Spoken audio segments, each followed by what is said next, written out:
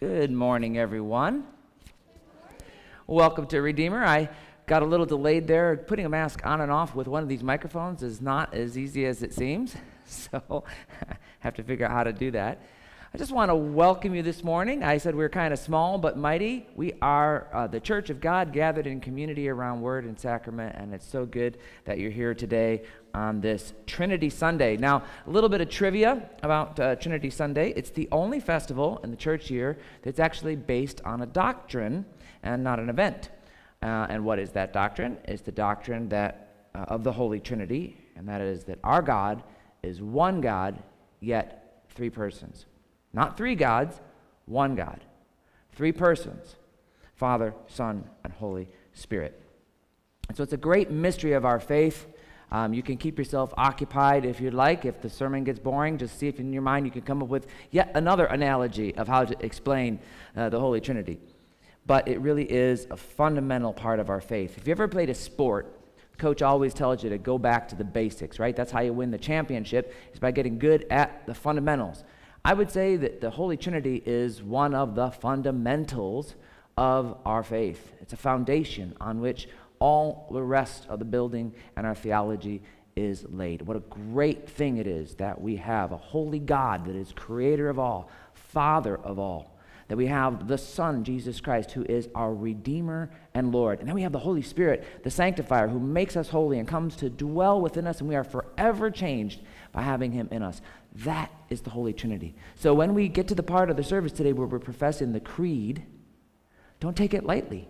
Recognize that those three parts of the creed are an explanation of that Trinity in which we believe. So I'm really glad to have you here today for that. It's really something unique to Christianity, something you won't find in any stores.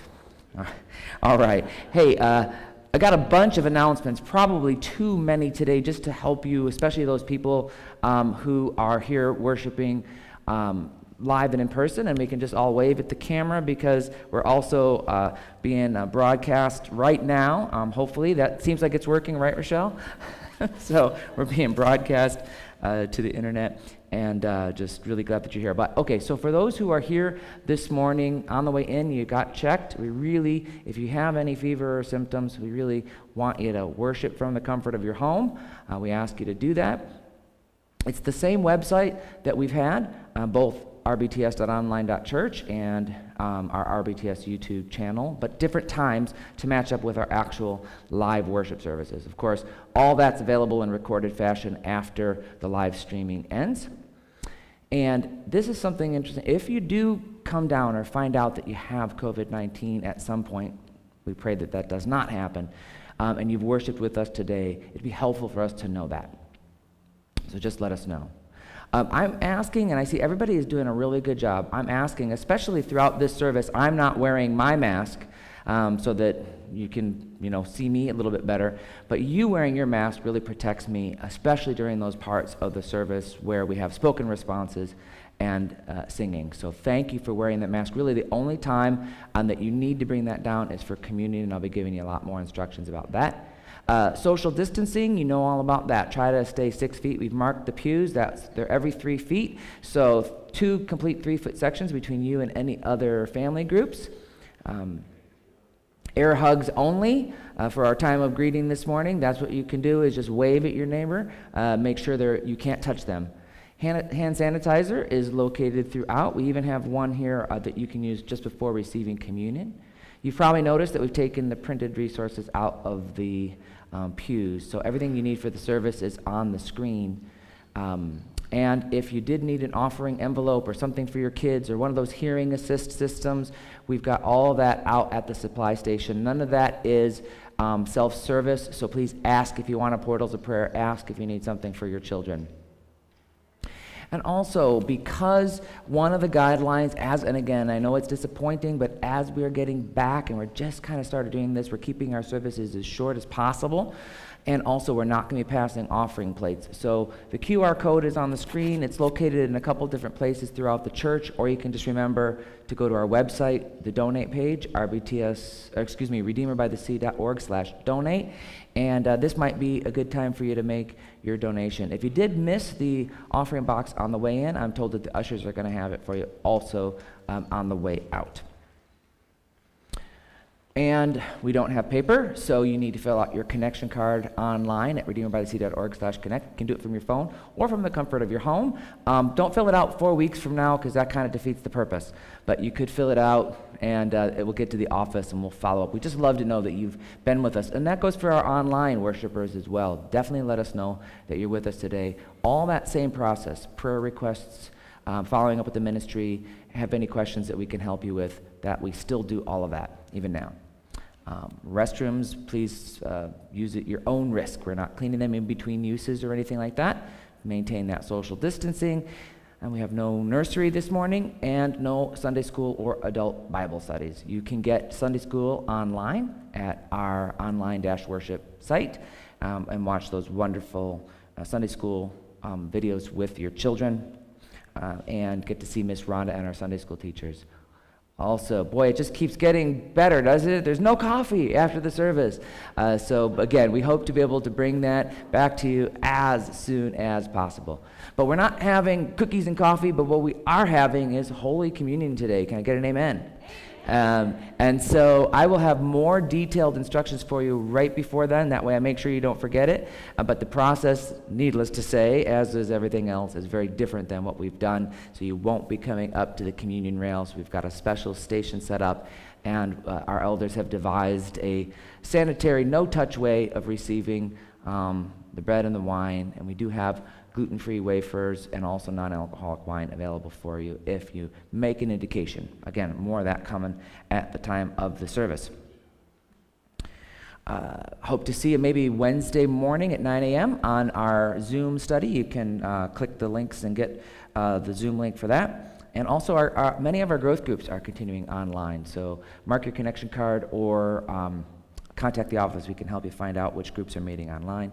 And one of the things we've still continued all throughout the pandemic is the lovely, wonderful flowers that we have adorning our altar. So thank you to all those who've gone the extra mile. It wasn't always easy in the very early days of the shutdown to get and maintain this flower process, but we did it. And so thank you to everybody who made that happen. So that means you can still purchase and dedicate flowers through the ordinary method. All right, today we're beginning a brand new message series. It's called Stay Positive. And if I had to tell you all of the 6 weeks of the message series in one sentence, it would basically be that God is so much bigger than all the negativity in the world. And we're going to spend a lot of time digging into discovering how we can tap into His joy, His goodness, His strength, His power that we have through the Holy Spirit. So that's what's coming up. Thank you for enduring all of those announcements. Right now, I want to invite you to stand and sing our opening worship hymn.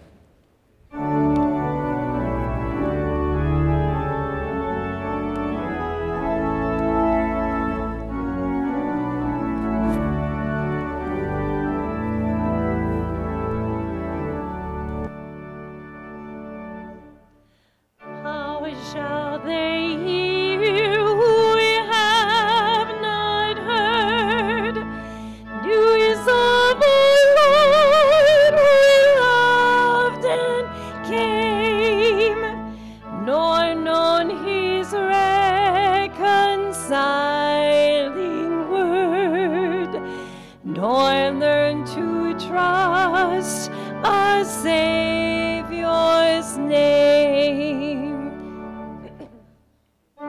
To all the world, to every place, neighbors and friends and far-off lands, preach the good news of saving grace.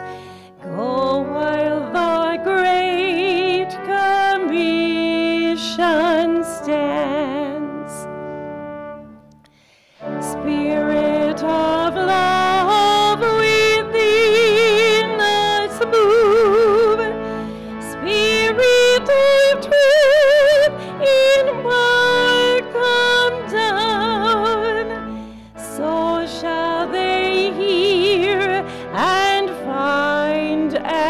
prove. Christ is their life, their joy, their crown. Amen. So let us begin today by calling upon the name of our triune God. That name that unites us and defines us as God's people, that name that was placed on us in our baptisms, the name of one God in three persons, unity in Trinity and Trinity in unity. We begin in the name of our God, the Father, and of the Son, and of the Holy Spirit. Amen. Friends, if we say we have no sin, we deceive ourselves and the truth is not in us. But if we confess our sins, God, who is faithful and just, will forgive our sins and cleanse us from all unrighteousness. Let us confess our sins to God. Almighty God, through Jesus our Lord, we have forgiveness and life. Yet we often refuse to live as your redeemed people. We sin against you in our thoughts, our words, and our actions. We follow our own sinful desires instead of living according to your word. Lord, we are reminded today in your word that you are the creator of all things. You made the heavens and the earth and made mankind and crowned us as the pinnacle over all your creation. So, Father, forgive us when we've not been good stewards of your creation. And we've not worshiped you as the one true God. We've made idols of ourselves and out of created things. And forgive us, Lord, when we have not made disciples of all nations. And forgive us, Father, when we have not loved our neighbors as ourselves and have not lived according to the name that was placed upon us in our baptism. And with the joy and the hope that comes from the Holy Spirit that dwells in us. Have mercy on us, Lord, and forgive us for Jesus' sake. May we again delight in your will and walk in your ways to the glory of your holy name. Amen. Friends, upon this your confession, it is my joy to proclaim to you that Almighty God in his mercy has given his Son to die for you, and for his sake forgives you all your sins. As a called and ordained servant of Christ, and by his authority, I therefore forgive you all your sins in the name of the Father, and of the Son, and of the Holy Spirit. Amen. Amen. The Lord be with you. And also with you. Let us pray. Almighty and everlasting God, you've given us grace to acknowledge the glory of the eternal Trinity by the confession of a true faith and to worship the unity and the power of the divine majesty. Keep us steadfast in this faith and defend us from all adversities. For you, O Father, Son, and Holy Spirit, live and reign, one God, now and forever. Amen. So friends, it's in the joy and the knowledge that we are loved by God that we now prepare our hearts to hear and receive his word. You may be seated.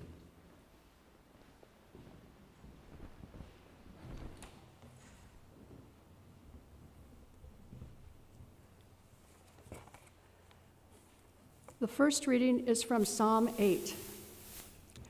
Lord, our Lord, how majestic is your name in all the earth. You have set your glory in the heavens. Through the praise of children and infants, you have established a stronghold against your enemies to silence the foe and the avenger. When I consider your heavens, the work of your fingers, the moon and the stars, which you have set in place, what is mankind that you are mindful of them? Human beings that you care for them. You have made them a little lower than the angels and crowned them with glory and honor. You made them rulers over the works of your hands. You put everything under their feet. All flocks and herds and animals of the wild, the birds in the sky and the fish in the sea, all that swim the paths of the seas. Lord our God, how majestic is your name in all the earth. This is the word of the Lord. The second reading is from Acts 2. Then Peter stood up with the 11, raised his voice, and addressed the crowd. Fellow Israelites, listen to this. Jesus of Nazareth was a man accredited by God to you by miracles, wonders, and signs, which God did among you through him, as you yourselves know.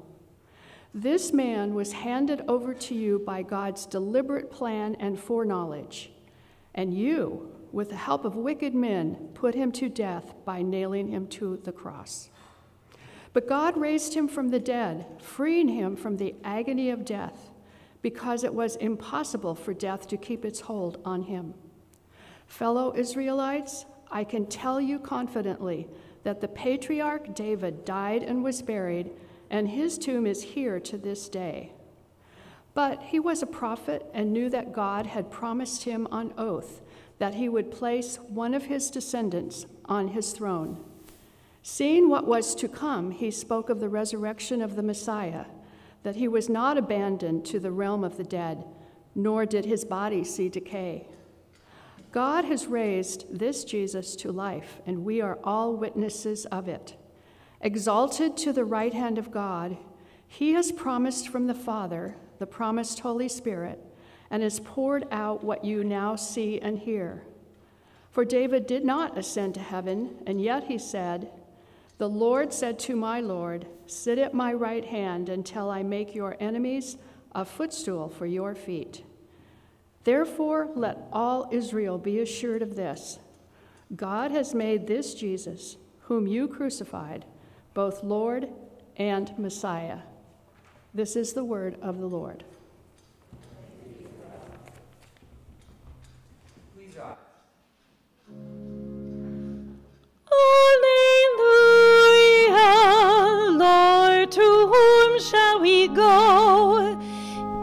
You have the words of eternal life. Alleluia.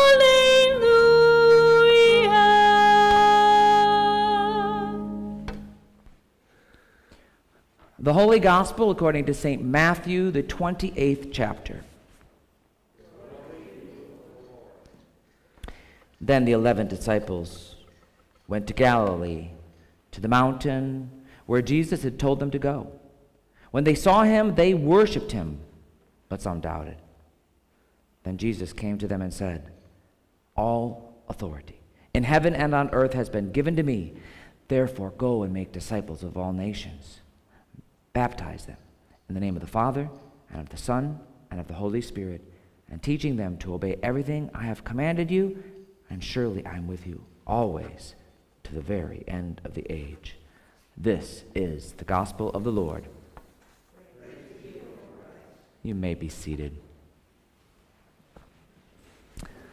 Well, good morning. God's mercy, grace, and peace be with you today. Stay positive, that's the message title, and I don't want to start out sounding negative, but I'm kind of getting sick and tired of all the negative talk that's going on in the world today. Does anybody else feel that way? It's almost getting overwhelming everywhere you look. Anytime you turn on the news, and then there's just really a lot of difficult news. It's a killer virus going around the world. People are either dying from it or hiding from it. Businesses have closed. Now, some are opening and some are struggling. Some won't open. Unemployment is at an all-time high. Economy's struggling to come back. It's early, but it's still happening. And sadly, the nation remains divided politically, racially. And depending on who you talk to, it's the end of the world as we know it. The sky is falling. It's just bad news everywhere you look. So it's easy to get sucked into all that negativity and anxiety and fear, and it can be overwhelming. And if I'm really honest, there's times where I find myself emotionally on edge. I get easily angered and triggered. It's probably good that there's so much social distancing right now, because I think all of us are a little more riled up and anxious. And there's times where I find myself more easily discouraged as well, wondering as we look around, can we make a dent in all the problems? Can we rebuild? Will we be able to get back to normal? Is what we're doing matters? You can get these feelings. So what I'm hoping we do today is we look to God to find some optimism. And in the middle of what seems to be so much negativity, an opportunity for hope in the middle of all of that, when fear and negative emotions are running so high. So I don't know, have you done this thing? I've lost control of the things. But, have you done this thing where you are actually looking for, you get kind of negative about stuff, but then you actually look for 5 good things about every bad thing? I know this exercise because Rochelle makes me do it all the time. So I thought that this would be a good time for some coronavirus memes. It's not happening. Okay, sorry about that. So here's some things, I think some good things that can come out of the coronavirus situation, all right? Like, for example, think of all of the things that you can do with that toilet paper that you have gotten so stocked up on again, right? All kinds of good uses for that. And, well, thanks to social distancing, it's a lot easier to find Waldo, right? That's a positive thing. And I think I can say that we've all developed a new appreciation for stay-at-home moms. It's not the glam job that we thought it was. And, hey, when we do eventually get back to commuting to work and everything, getting honked at in traffic, I think one day we'll remind a lot of folks of birthday drive-bys, right? And even the very challenging racial tension in our nation is helping us learn or relearn what really is important. So, when it comes to our faith, it's important for us to have an attitude that allows us to see God and to see good even in the middle of the bad. Because, plain and simple, we believe that even in the struggle of our life, God is still on his throne. He's still with us. He's still loving us. He's still watching out for us. And so, in these times, we choose faith instead of negativity. Because, and I'm going to give you throughout this morning, I'm going to give you just a few things that you can kind of like just take home nugget sentences. And the first of these is a negative outlook rarely leads to a positive life. I mean, whether you approach this all from a biblical perspective or not, it's kind of hard to argue with that true statement. And so what I want to do today is I want to show you why, as Christians, we are unshakably optimistic about the future. Unshakably optimistic. We can literally say, enough of the bad news, right? Because we know God. Amen? And if you're at home, use those heart buttons. It's a different perspective. Not the negative outlook, the positive outlook, because we know about God. It's kind of what I'm calling optimism. I know that phrase has maybe been, socialized to mean different things. What I'm talking about today is I want to tell you about optimism because of Christ. All right? Now, let me give you another sentence here of what optimism is not. When I'm talking about optimism, I'm not talking about denying reality, right? I'm not talking about putting our heads in the sand and acting like everything is just okay. And the fact of the matter is we have very significant challenges all over the world. We don't have to deny those challenges in order to be optimistic. That's the first thing I want to say. That's what it's not. It's not just a denial of reality. And if I were to give you just a simple starting definition of optimism, it would be that optimism is confidence about the future. I'm going to leave you kind of hanging right there with that a little bit because it really depends, and it begs the question, confident, yes, but confident in what? And confident why? All right? That's what we're going to be talking about. So that's kind of the starting definition. To me, the only place where we'll find confidence in the future is if we understand that God is the only one who holds the future in his hands. So a better, more extended, if you will, Christian definition of optimism is the unwavering expectation that our loving God is working in every situation for our future good, and our present good for that matter. So why don't you guys say this out loud with me, okay? This is the Christian definition that we're using this morning. Optimism is the unwavering expectation that our loving God is working every situation for our future good. He's working in it all together, okay? So when I say an unwavering expectation, I'm talking about a conviction that's deep within our soul. It doesn't move, doesn't shake, okay? It's an unwavering expectation that God is working in every situation. He's involved. He's present. He's working in things, and he's working things out for us. As a matter of fact, the Apostle Paul has said for us in Romans chapter 8, a very well-loved verse of Scripture. It's this, that we know that in all things, can you say all things? All things, God works for the good of those who love him and have been called according to his purpose. All things. It might be the pandemic, but it might be the normal stuff in your life, like your difficult boss. It might be the racial tension in our country, but it might be your kids' homework. It might be the political landscape, but it might be figuring out how to actually get a haircut now, okay? So God is working in all things, big things, insurmountable things, and the seemingly insignificant little things. In all things. And by this, I mean, and what we're going to be talking about over these weeks is even the negative things God is working for good. They may not be good now, but that's the confidence that we have, is that even if it seems impossible to us, it's not impossible with God. So that makes us optimistic even with all the bad news. Now, what I want to do for you is ask you just to pause for a minute and think about what you think about. I know that sounds funny. Think about what you think about, because what does your mind dwell upon? How do you think, how do you view the future? Do you only see bad outcomes? Do you only see the worst in things? Because the reality is, if your thoughts are consumed by negativity and fear and worry and anxiety, it's not so good. Because here's another one of those sentences. What consumes your mind or your thoughts controls your life.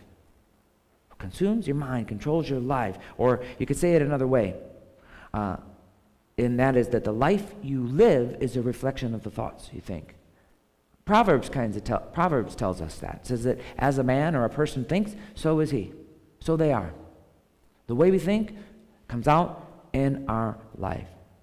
Our life is generally moving in the direction of our thoughts. And so if we tend to think that the world is always in trouble, and you can't trust anyone, and you hate your circumstances, then you're probably not going to get to the end of too many days and say, wow, life is great, right?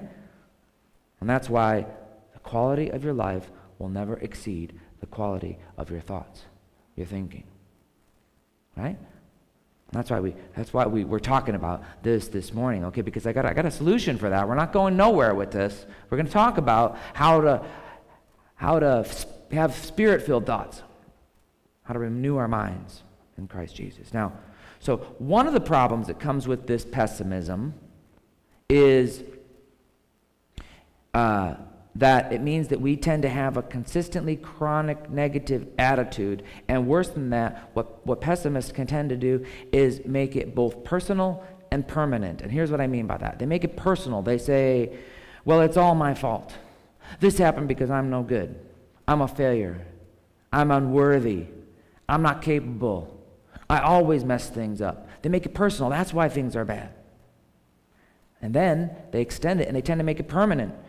And they say, well, bad things always happen to me. It's never going to change. And this kind of thinking can turn into a victim mentality. And what happens is you're leading a negative life. And in today's environment, it might be things like, I'm never going to get that job that I want. That they're never going to get a cure for this virus. These race tensions will never be solved. The world's never going to be safe again. And on it goes. Do you see how this works? This negative mentality. All right? The quality of your life will never exceed the quality of your thoughts. So here's what we have to recognize, okay? And that is that being content, feeling satisfied, being optimistic, feeling blessed, or we'll just call that contentment, it isn't a state of affairs, it's a state of mind. It's not dependent on your circumstances, but on where you're looking for your security. That contentment that you want comes from where you find your peace and where you find your hope. And if that's based on our Lord and on his goodness and on his power, and not on the world's craziness or your own limited ability to control it, then you're going to be, as the Apostle Paul says, content whatever the circumstances. I love this verse. Content, positive, whatever the circumstances, because it's not dependent. It's not a state of affairs, it's a state of mind. It's not based on your circumstances, it's based on God. Because, friends, what consumes your thought controls your life. Therefore, as I suggested, you and I have a solution for that. We don't have to have all this, what a pastor friend of mine calls stinking thinking. All right? We don't have to conform to the pattern of the world, but be transformed by the renewing of our mind in Christ Jesus. And to go further, the Apostle Paul says, not to dwell on that negativity, but whatever is true, whatever is noble, whatever is right, whatever is pure, whatever is lovely, whatever is admirable, if anything is excellent or praiseworthy, think about those things. Now, this isn't something that any of us do perfectly. If I'm honest with you, I have days where I'm very optimistic, and then I have days where I'm very pessimistic. Just ask Rochelle. I think some of it, though, to my defense, I think some of it is part of being a leader, because as a leader, we often know too much. We just know the problems. We know how the sausage is made. Sausage is good to eat, but you don't really want to know how it's made. And so as a leader, that can tend to be negative. We also, a lot of times, we're living in the future. We just have to plan for the future and be looking ahead. And this can kind of, we're watching at home on Netflix, because yes, just like you, we're binge watching Netflix during the shutdown. Where else are you going to go? But, Danger, Will Robinson. I do like the Lost in Space remake or whatever. But all of that can tend to cause us to be negative and pessimistic, and I fall into that trap too. If you do tend towards the negative, though, here's my suggestion to you, okay? My suggestion is simply this. Feed your faith and starve your negativity, right? Because whatever you tend to feed grows and gets healthier, and whatever you tend to starve tends to die. So you and I want to starve the voices in our head that create that negativity. We want to feed the things that help us grow in faith. This doesn't mean that we put our head in the sand, but it might mean you limit how much news you watch. It's no surprise if you're watching the news for 6 hours a day, then you can tend to get a little negative. And if the circles of people that you tend to travel in are always negative, you were having a good day till you talk to them, that's the first sign, okay? You might want to limit your exposure to that, all right? And in the place of those negative things, feed your faith. And I'll tell you, one thing that you can do to feed your faith is to spend more time in the Word of God. Take, for example, this section of Scripture that we're talking about today. We know that in all things, God works together for the good of those who love Him and are called according to His purpose. It's a great verse on its own, but if you really want to feed on the Word of God, you want to spend less time in negativity and more time in the Word, then you kind of dig in deeper, right? And then you say, all right, what's going on behind this verse? Spend some time and try to get an understanding of it. Who was this Apostle Paul? What was going on in his life when he said that? When you dig deeper, you realize that Paul is really just a guy like you and me. And in fact, in Romans 7, the chapter before, he's saying things like about how broken and sinful he is. All the good I want to do, I don't do that. All the bad I don't want to do, that's what I do. And so it's just a reminder for us. That's the context. And then if you look in the book of Acts and you kind of dig into what was going on in Paul's life, you realize that, he's writing these things, but he's been beaten. He's been thrown out of town. He's been thrown into jail. He's been whipped and shipwrecked, and somehow he writes these wonderful words and others, like what just a little earlier in the chapter, he says this: I consider that our present sufferings are not worth comparing with the glory that will be revealed in us. So, Apostle Paul writes that, faces so much negativity. I would ask you, what's your present struggle? Your present suffering? Where are you hurting? What have you lost? What's grieving your soul? And then, perhaps because of what the Apostle Paul is saying, you can begin to look beyond your present suffering and realize that the struggle that you're in today is not even worth comparing against the glory that you're going to be part of tomorrow That's where the optimism comes from, right? The present struggle is not even worth comparing with the glory that's coming.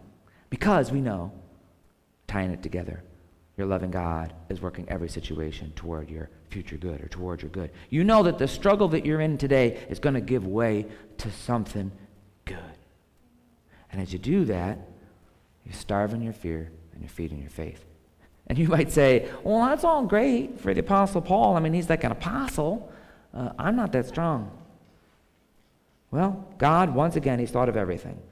We talked about it last week on Pentecost Sunday, and that was the pouring out of the Holy Spirit. But what that Spirit means in us, that we have that Spirit poured out on us in our baptism, is it means that the Apostle Paul says that Spirit helps us in our weakness. I love this verse. Have I said how much I love Romans chapter 8? I warned you a few weeks ago that I'd be talking a lot about it. But look at that. The Spirit helps us in our weakness. So that means if you're feeling weak, if you're feeling overwhelmed, discouraged, like you can't take it anymore, the good news I have for you today, and it's different than good news you're going to find somewhere else is going to tell you, oh, you're feeling a little bit down, try harder, Start the right diet plan. Just get out and exercise more, Better time management. Find all those weaknesses. Shore them up. Get your life in order. That's how you're going to start feeling better. And I'm saying the good news for us is to follow Jesus, have his Spirit in us, and that helps us in our weakness. And I think if we're honest with ourselves, we just take a stock of where we are today. If this coronavirus has shown us anything, it's shown us how powerless we are, how weak we are. And the riots and the civil unrest shows us how frustratingly out of control we are, and that doesn't matter which side of the issue you're on. So friends, the answer isn't hunker down, dig in, power through it, grit it out. No, the answer is to allow God's Holy Spirit to work in us and help us despite or even in our weakness. And I just want to say this. It's not that the Spirit works in those who deserve his work. The Spirit works in those who've earned his work. Or, the favorite one, God helps those who help themselves. That is not in the Bible. No, it says God helps those who are weak. He helps those who need help. Weak people, sinful people, hurting people, frustrated people, people dealing with a lot of negative things in life. He helps them, and he works all things together for good. And he did that because his Son endured a lot of bad, a lot of negativity for us. So friends, if you're facing a lot of negativity these days, remember that what controls your mind directs your life. So let's you and me have a mind that's set on a loving God and who we know will never leave us or forsake us. And who says that even those negative things, the present sufferings, aren't worth comparing to the glory that's going to be revealed in us who are in Christ Jesus our Lord. Amen? Amen. Let's pray. Father, thank you for hope. Thank you that even when negativity is all around us, we can focus on you. And trust that you're working in every situation, no matter how hard or negative. Help us to have the confidence and the optimism that only you can provide. It's in Jesus' holy name that we pray. Amen. Amen. Well, friends, I invite you to stand now as together we profess that faith in that triune God who unites us, gives us hope even in the face of negativity, that Father, Son, Holy Spirit. So we profess, I believe in God, the Father Almighty, maker of heaven and earth, and in Jesus Christ, his only Son, our Lord, who was conceived by the Holy Spirit, born of the Virgin Mary, suffered under Pontius Pilate, was crucified, died, and was buried. He descended into hell. The third day he rose again from the dead. He ascended into heaven and sits at the right hand of God, the Father Almighty. From thence he will come to judge the living and the dead. And I believe in the Holy Spirit, the holy Christian church, the communion of saints, the forgiveness of sins, the resurrection of the body, and the life everlasting. Amen. And so now let us join our hearts together in prayer. Lord God, In the beginning, Father, your word spoke all things into being, and from nothing you made all that is. Help us to see the imprint of your love and the goodness of creation, and exercise responsible care of all that you've entrusted to us, especially loving care of our neighbor, regardless of their race or opinion. And Lord, through the ages, your Spirit filled the sin-stained world with hope, and you call us to repentance and faith. And Lord, as you planned long before the world began, deliver us in Jesus Christ, that we may be your own and live according to your commands all our days. Lord, you work through government and law to establish and preserve order, so we ask that you protect the weak and you foster godly virtue in all our leaders. Bless our president, our governor, all who make, administer, and judge our laws, and those who protect our freedom and peace. Lord, deliver this world from the threats of pandemic and preserve the nations of our world. Bless all who defend us in the armed forces. Aid us in in medical fields, and hinder those who oppress any people with mistruth, violence, or fear. And Lord, in the hour of our trial and the moment of trouble, you're there. You hear us as we cry out to you for the sake of the sick, the troubled in mind, the wounded in heart, for those who grieve. We pray especially today for healing for Karen, Patricia, and Gail. We thank you, Lord, for Liam's successful surgery. Ask for his further healing. We thank you also that Emma, 8 years old, did well in her brain surgery and is still being closely monitored, so we pray for her healing. And Lord, we thank you that Megan and Ryan had a healthy baby girl. Lord, we lift up to you Dave's mom, Esther, with COVID-19, a senior in isolation in a nursing facility in LA. Also Dora, living in an assisted facility with many cases. And for Ellen, who's a social worker in a nursing facility that has a large amount of death and has a lot of COVID-19 patients. For all those in the medical and caregiving professions, Lord, lift them up and keep them safe. We pray for the protection of our National Guard troops being deployed to the riots and the places across the United States where they're needed. We pray also for police and fire departments who are working around the clock to protect communities. We pray for those experiencing injustice and those protesting on their behalf. Lord, we pray for safety. We pray for healing for our country. Lord, we pray that you would deliver these and us from all afflictions according to your will, and sustain us in hope with patience and strength for the day. And Lord, in this blessed supper, your Son has offered us his body and blood as the cup of salvation. We ask that you help us to receive this sacrament with faith, and especially after such a long time away from your house, now gathered in community to receive this sacrament, we pray that we would do so with joyful hearts that show forth the fruit of the Spirit in our lives. So into your hands, O Lord, we commend all for whom we pray. We trust in your love and mercy through Jesus Christ, your Son, our Lord, who taught us to pray. Our Father, who art in heaven, hallowed be thy name. Thy kingdom come, thy will be done, on earth as it is in heaven. Give us this day our daily bread, and forgive us our trespasses, as we forgive those who trespass against us. And lead us not into temptation, but deliver us from evil.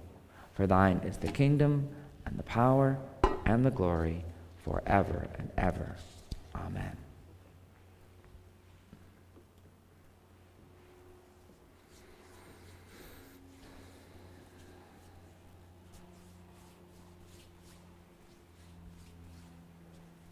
Friends, our Lord Jesus Christ, on the night when he was betrayed, took bread. And when he had given thanks, he broke the bread and he gave it to his disciples and said, "Take and eat. This is my body, which is given for you. Do this in remembrance of me." In the same way also he took the cup after supper, and when he had given thanks, and gave it to them, saying, "Drink of it, all of you. This is the cup of my blood in the new covenant, which is shed for you and for many for the forgiveness of sins. Do this as often as you drink it in remembrance of me."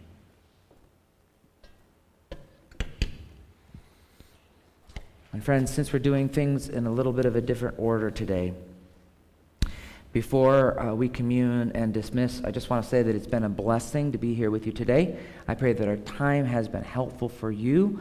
I want to encourage you. You may be seated, by the way. I want to encourage you, if you haven't filled out that connection card, you can do that at home. Make an offering online or drop it on the way out. Online Sunday school for the kids, Wednesday study and prayer, and growth groups, okay? Now let me tell you what's going to happen for communion because it's so different today, okay? So for the sake of those around you, I ask that you keep your masks up while singing and walking. The ushers are going to guide you not up the center aisles, but by half pew first. So the idea is you don't have to cross over anybody and you don't have to walk through big, long aisles. So just follow the ushers. They're going to be kind of more or less pointing at you rather than releasing whole rows. So if you just think about that, you'll be in good shape. So the ushers are going to guide you, and you're going to be queuing up. I'm sure you're used to this from the grocery store and other places. We've got lines, 2 different queues, depending on which way you're coming up. Just don't, get any closer than the lines until the person in front of you moves. Also, since you are going to be going directly out of the church after communion today, I encourage you to bring your belongings with you. If you do have anything with you that you want to set down, there are some chairs and pews there that you might be able to take advantage of that. Also, if you'd like to have some hand sanitizer right before you commune, that's right there. The elder and myself will be wearing masks and gloves and distributing the elements in individual containers that have been prepared, and they're in individual cups. So you are going to be picking up the cup for yourself. I'm not going to be putting anything into your hands. The same thing with the wine. The challenge that we have is if you're at this line, if you could make a look at me and the elder, and if you need gluten-free bread, if you could kind of just close your hand, because if you do this, I'm going to just think you're waving.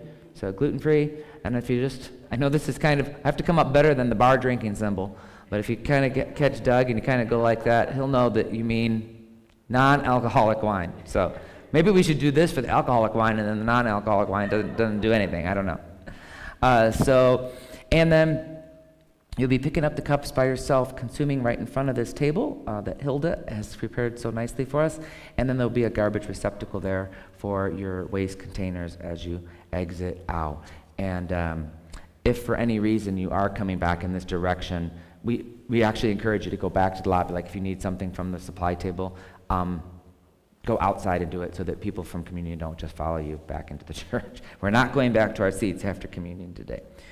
Lower your face to consume the elements, and if you're not communing, when the usher gets to you, they will guide you to just leave out the rear of the sanctuary so you don't have to wait all the way in the line. And if you do have difficulty walking, we're not going to be ascending the stairs, but even if this walk is difficult for you, just stay in your seats, and at the end of communion, we'll come forward and bring communion to you. So that's it for the instructions. Now, as we prepare to receive communion and to conclude our service today, my prayer for you is that you would starve those negative voices in your life and feed the Spirit through time in God's Word. And that so you can stay positive, even in a world of negativity. And if you know somebody who'd benefit from this, okay, why not tell them about the video online or invite them to join you next week. Until then, have a safe and healthy week. Don't let the enemy or the uncertainty of this world steal your joy. Now, receive the blessing of the Lord. The Lord bless you and keep you. The Lord make his face shine on you and be gracious to you. The Lord look upon you with favor and give you his peace. Amen. And so now, as guided by the ushers, you're welcome at the Lord's table.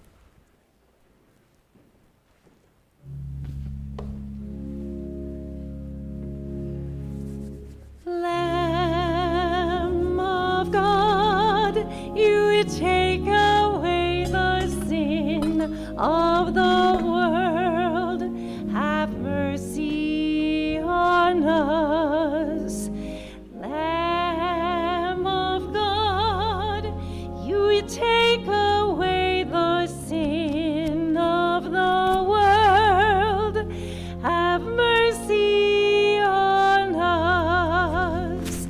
Lamb of God, you take away the sin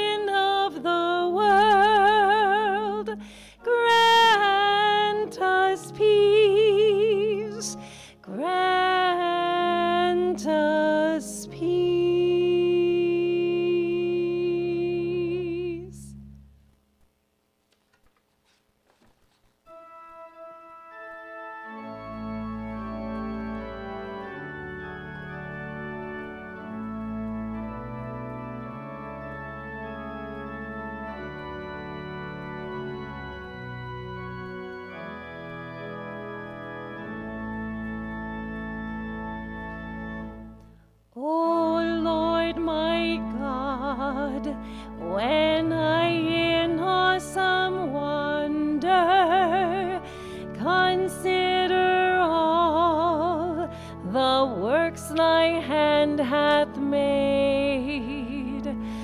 I see the stars, I hear the mighty thunder, thy power throughout the universe displayed.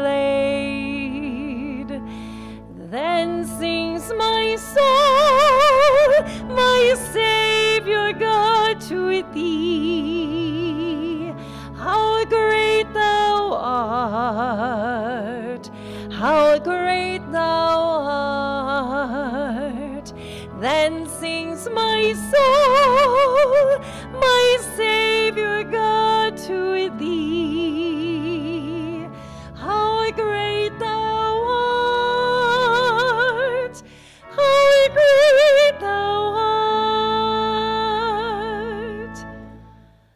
But when I think that God his Son not sparing sent him to die, I scarce can take it in, that on the cross my burden gladly bearing, he bled and died to take away my sin.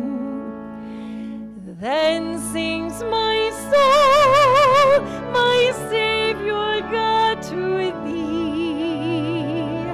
How great thou art, how great thou art. Then sings my soul, my Savior God, to thee. How great thou art, how great thou art. When Christ shall come with shout of acclamation and take me home, what joy shall fill my heart. Then I shall bow in humble adoration and there proclaim, my God, how great thou art. Then sings my soul, my Savior God, to thee. How great thou art, how great thou art. Then sings my soul, my Savior God, to